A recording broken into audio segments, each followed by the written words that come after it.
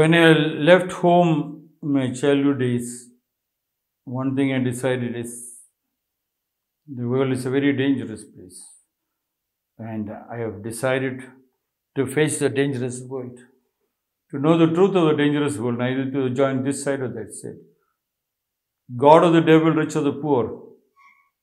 I thought I would just observe. In that observation, I came to know quite a lot of things and gave me happiness. Veda quotes, this is the third one, the sun it neither rises nor does it set. He who knows this, he attains moksha. They say the sun neither rises, neither it has got a setting also. That means they are telling there is no start, neither an end for anything. Everything is a moment. Yes. It keeps on moving. Flowing water is fresh water, stagnant water stinks. There is no birth and there is no death. It is a system which keeps moving. And once you understand that, you be a part of that system. Once you understand that, you become powerful with the system. The whole world becomes you, and the world has no God, no end. Like certain cells, they say till the age of 25, 500 cells start building up in the body. After the age of 2500 cells start dying every day. That's what they call the old age. But you don't look into the young or old age. It is just a way of life. When you go, the world gives the power. The sun, it neither rises nor does it set. There won't be any school starting or school closing. There's no studies where you have a question, where you have to give an answer. But when you become conscious of that particular chapter and your circumstances, and then when you put it back into your regular family and the joint family, which connects to the family tree, and we always look up to the family tree, you get so much rooted. There is no rising and setting. There is no birth or death. You understand the totality. In that totality, where is the beginning and where is the end? It is just orgasmic experience. But when the orgasmic experience is one-sided, that the man alone enjoys and the woman doesn't enjoy, or the women alone enjoy, man doesn't enjoy, then it is called rape. It is not orgasmic experience. Orgasmic experience, both together, you and the nature together, when it reaches a particular point, and then you find a new path opening. And you look at circumstances accordingly, you plan to get in more fruits and more vegetables. And you can allow the excess water to pass to another field. That is satori's. And those satori's reach you to enlightenment. That enlightenment is all the human being is all about. Otherwise, all this talk of rich and the poor, the moment they say you are rich and the other is poor, that means in the society, there is no sharing. This is what I try to explain. The husband and the wife, they both have a foreplay, and then they go deeper and deeper and try to understand. And the time comes when they really make love together. They have understood to just blast it. That orgasmic experiences cannot be explained. That strengthens the bond, that strengthens the physical body from diseases, and a new world opens, a new energy opens. In that energy lies the power of 1,000-man warrior. With of course the sun, it neither rises nor does it set. Yes. And in that, it has no setting. It is a flow of experiences. Only thing you have to be conscious. He who knows this, he attains moksha, means he attains freedom. What is freedom? Everything what you see is beautiful for you. Everything what you see has got a beauty in, what you call it, for the spiritual world, a God in it. And in that God exists happiness and power. And you are ready to fight the devil out of every child, every human being. That might be what people are calling it as good and bad. But now I found out good and bad is according to the racist mentality, according to the people who had the power. The rulers, they created the law not according to what is needed in the society, but what is needed in the society. If that is understood, then there is only freedom. You are free. In that free, you understood. There is so much of power in it. And then you don't need to ask anybody. I had a shock, current shock. A powerful current shock, yes.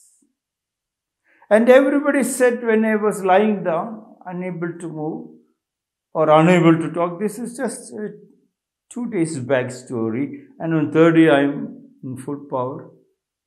Yes. They said, go to the hospital. If I was taken to the hospital, what is written in the Google, they say current shock, it takes around 15 days time to recover.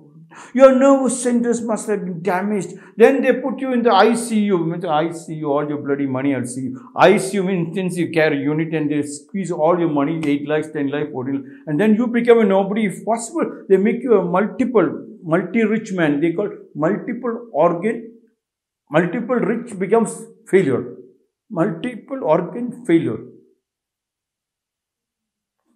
No multiple organ failure. I'm sitting here. Once you understand your body, that you are not frightened of life or death, and you decide that what is there, it's okay. If full is there, is okay. Because most of my children are visually challenged. They cannot see. So what? They are running. So if a certain part of my body is gone, so what? I am running.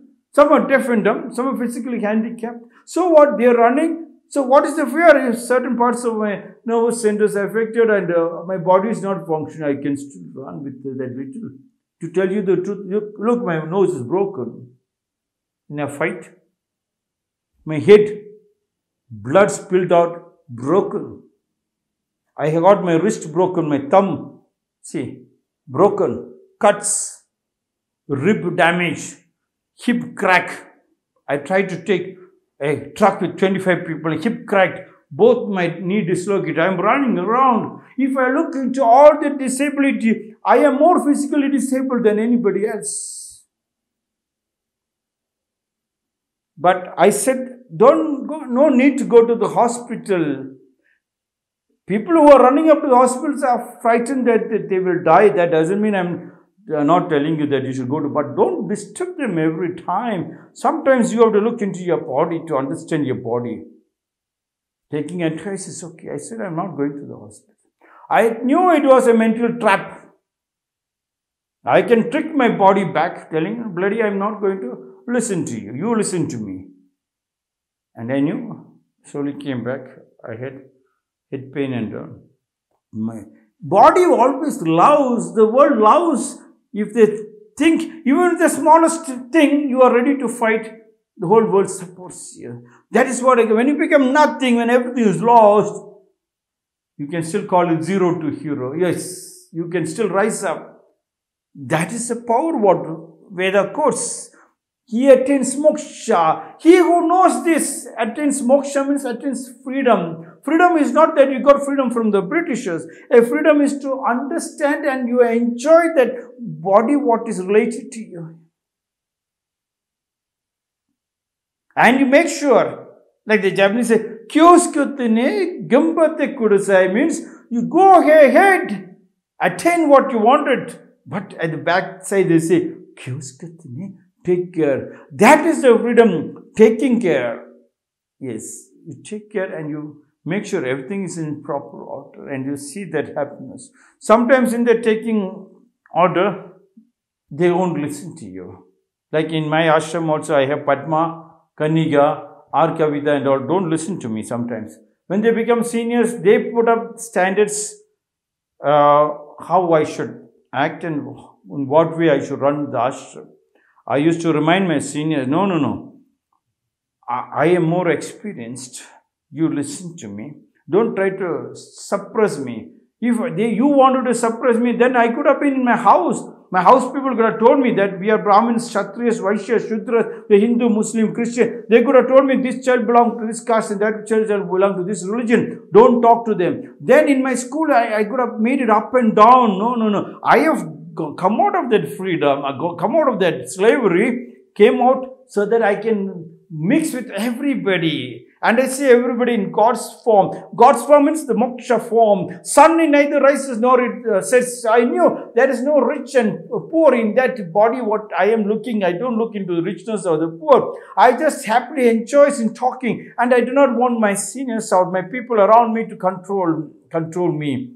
Because if they control, then they are trying to suppress the activity of a vast ocean of energy moving to make sure that everybody gets the best, to make them aware that there is a power. And I'm telling them there is a power that you are a 1,000-man warrior. You can move like a 1,000-man warrior. Yes. And the oceans and mountains will give way. Ocean and mountains, the problems can give way. When that can give way, who can stop you? Flowing water, fresh water, stagnant water stinks. I kept on telling that you have to be with the nature, be with the rainwater, be with the sunlight, be with the wind, and stabilize your family. All this understanding is when you stabilize your family, love your family, be in love with your family, and strengthen the bond, the family sits together, prays together, grows together, you can find the joints going. That joint, you see the family tree standing tall. That tall is the moksha, because you are not frightened, but don't suppress.